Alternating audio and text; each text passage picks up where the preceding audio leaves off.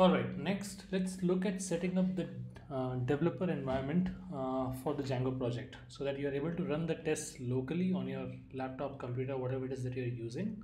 Now in this case, I'm using a MacBook Air. So all the setup that I will be doing, it will be on Mac OS.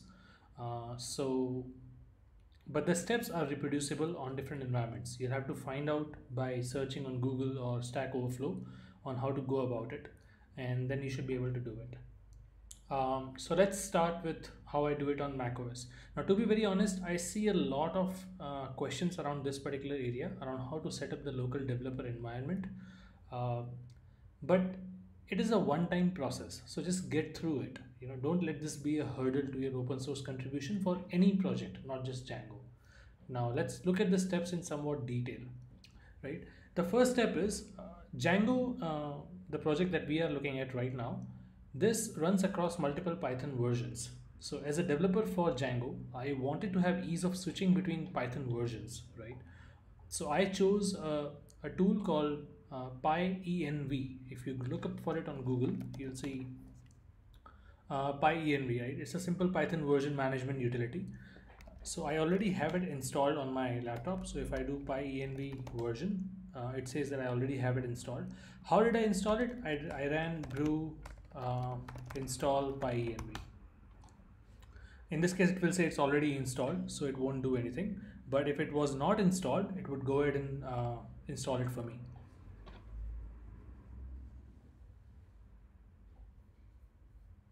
Right, so it says Pyenv is already installed and up to date, so nothing happens over there, right? So now I chose Pyenv because I use Pyenv at work. And I have been using it for more than a year now. So I'm very familiar with all the nitty-gritties of Pyenv and how it works, right? So if you use a different environment, or if you prefer to use a different environment, you have worked with something else, feel free to use it. It's totally fine. Now, so the first step was to be able to use multiple Python versions so that I can test Django as a developer with different versions of Python, Python 2, Python 3, and so on, right? Now, the next step is you want to be able to use multiple versions of Django for each version of Python, right? So let's say if you're using Python 3 and you want to experiment something with Django 2.1 and then you want to switch to Django 3.0, right? So for that purpose, Python gives a utility called Virtualenv. It's a virtual environment, right? Basically, it allows you to create isolated Python environments. It gives you a shell of an environment in Python in which you can go and install whatever Python packages you want, such as Django, and you can play around with it. Now, Virtualenv comes pre-installed since Python 3.3. It's a part of the integrated standard library and so on, using the venv module. However, because I have worked with Virtualenv and Pyenv for a while, I'm comfortable with another utility called Pyenv Virtualenv. Now again, this is my familiarity with the utility. You don't have to use Pyenv Virtualenv. By all means, you can use the venv or you can use Virtualenv from PyPy, whatever it is that you want to work with. It's totally fine. Go ahead and choose whatever utility you find comfortable using. Now, if you want to use Pyenv Virtualenv, check it out on Google. See how to install it. It's quite straightforward in terms of the steps to install it, so it should not take too much of your time or bandwidth. But let me go ahead and run this command. Now in my case, it's again already installed, so it will just say it's already installed, but I'll still just run the command to show what happens when you're trying to install it. Right, so Pyenv Virtualenv is already installed and up to date. Nothing happens over there, right? So I have Virtualenv installed and I have Pyenv installed. At this stage, it means I can have multiple versions of Python, and within each version of Python, I can have multiple versions of Django installed, and it will all work for me well, right? Now the next step is using Pyenv. I want to install a particular Python version, right? So my default system Python version, the one that comes pre-installed with Mac OS operating system that I'm using right now, is Python 2.7.16. But you do not want to mess around with this version. You want to leave it as it is. Why? Because if you mess around with this version, it can disturb your system's dependencies. it can impact how your macOS runs as an operating system. It can cause some unforeseen issues with this, right? So I would recommend definitely leave it as it is, do nothing to it. Now because we have pyenv installed, I'm going to use pyenv install -- list to see the list of Python versions available to me. Now there are different providers, Stackless, PyPy and so on. What we want is the vanilla Python, the core Python. Uh, for that, just look at the numeric version number. So the latest one is 3.8.2. The A version is the alpha version, and dev is the one which is currently being actively developed by the developers, by the contributors of Python, right? So we will look at Python 3.8.2. That is the most recent version of Python. Now you might want to experiment with older versions of Python for testing something in your project like Django, for example, which is totally okay. Go ahead and install the older version. In fact, we will install multiple versions for this purpose. So let me go ahead and install the most recent version, 3.8.2. Now it says it already exists. Do I want to continue with the installation? I'm going to say no, because it's already there for me. But let's experiment with, let's say, installing pyenv 3.6.6. Right, so that's how it goes there. It installs, it gets the Python 3.6.6 from Python's own website, and starts installing and doing all the local stuff and so on. So we'll wait for this to finish installation before we move on to the next step. Actually, in a separate window we can move on to next step. So now at this stage, if I look at pyenv version, actually see the versions to list all the Python versions available to pyenv. So if I do pyenv versions, these are all the Python versions that I currently have. 3.6.6 is being installed. Apart from that, I have 3.5.9, 3.6.10, 3.7.7, 3.8.2 and so on, right? So now I have the Python versions installed, which I want to use with my Django project. I want to experiment with 3.5, 3.6, 3.7 and 3.8, right? That's just the short form of saying 3.8.2, just call it 3.8. So Python version is available to me. Now let's go ahead and create a virtual env, a virtual environment using the Python version. Now you'll see I already have Py 3.8 Django dev. Now I'll create a different one using Python 3.8.2, but I'll name it slightly differently.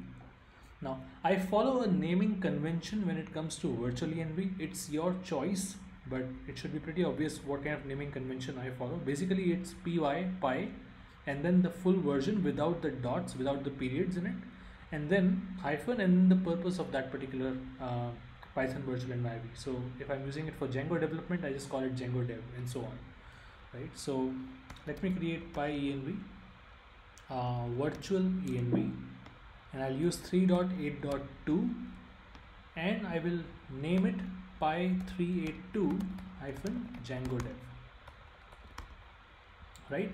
So I'm asking pyenv to create a virtual environment for me using the Python version 3.8.2 and name that virtual environment Py 3.8.2 Django dev. Meanwhile, Python 3.6.6 is installed.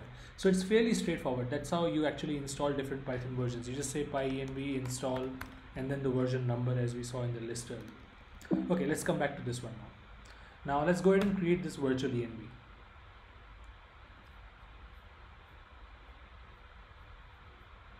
Right, so virtual env is created for me. Now if I do pyenv virtual envs to see the list of all virtual environments, I should be able to see Py 3.8.2 Django dev, which I just created right now, right? So I have it right now.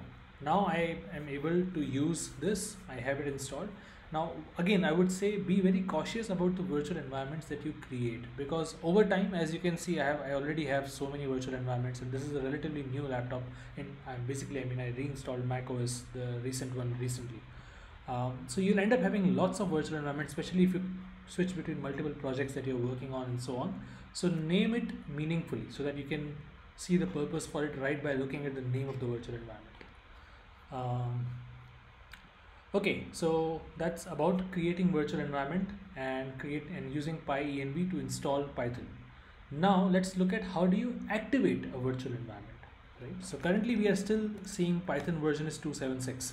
Now we want to activate this particular virtual environment so that we can see Python the version 3.8.2 when we run it. Now how do you activate it? You could say pyenv activate and then you say the name of the virtual env. So I'm just going to copy and then paste it. So the moment I do this, I see this prompt which says I'm currently in this particular virtual environment. Let me close this. So I'm in this particular virtual environment. Now inside this virtual environment, if I do Python version, it is Python 3.8.2. Outside it was Python 2.7.16, right?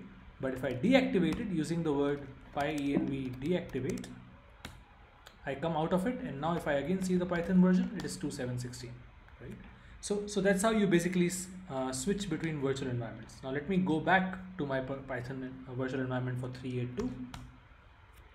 So here it is, right?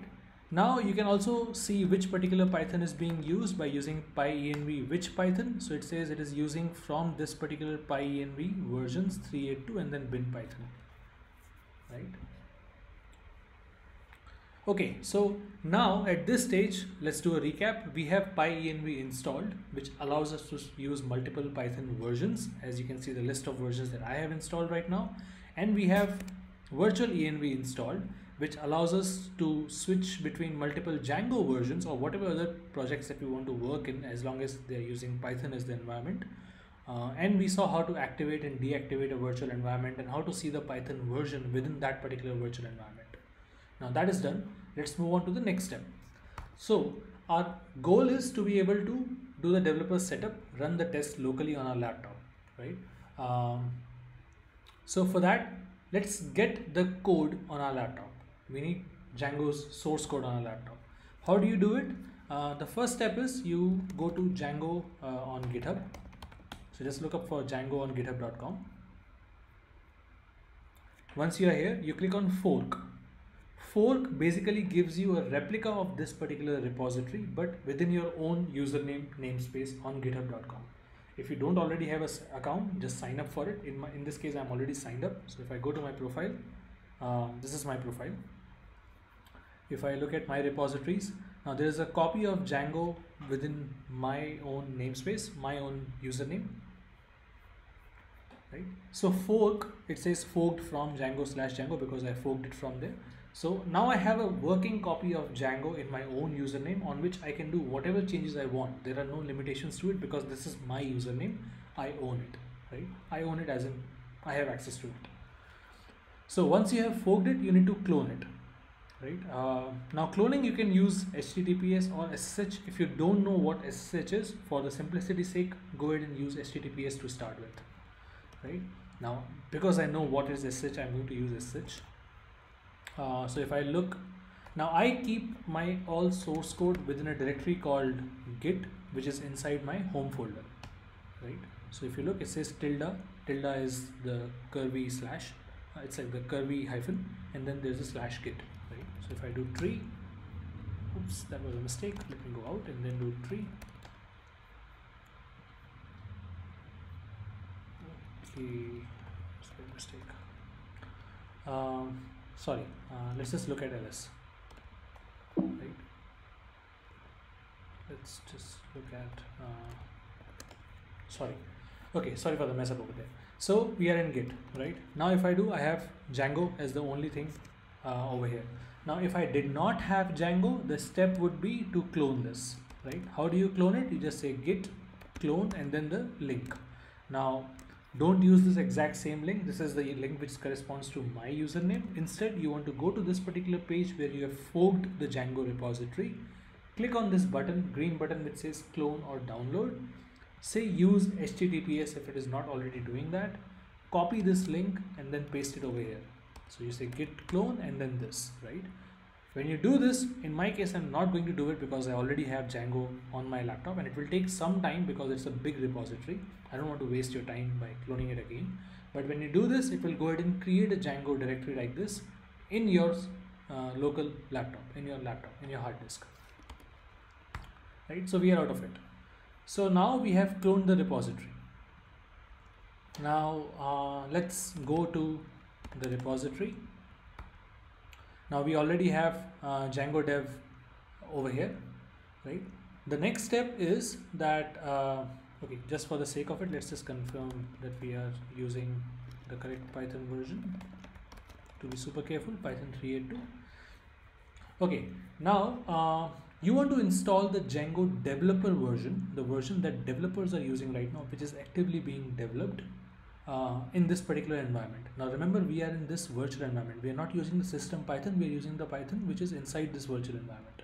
How do you do it? You say pip install and then the name of the package.